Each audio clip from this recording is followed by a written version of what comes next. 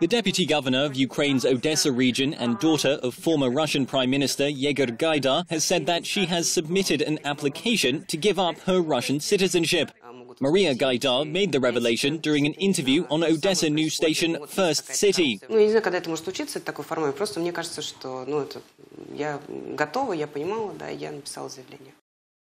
This comes after questions were raised regarding Gaidar's status after she was presented with Ukrainian citizenship by President Petro Poroshenko earlier this month. In accordance with Ukrainian law, citizens may not be dual nationals.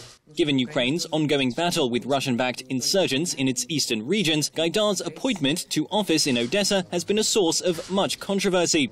She described to news station First City her reaction on becoming a Ukrainian citizen. Это было такое непростое для меня решение, но когда я все-таки получила паспорт, я почувствовала, что я сделала что-то очень правильное, очень хорошее, и, в общем-то, чувствую себя хорошо и настроена на то, чтобы строить новую, преуспевающую, демократичную Украину. И, конечно же, я очень горжусь этим.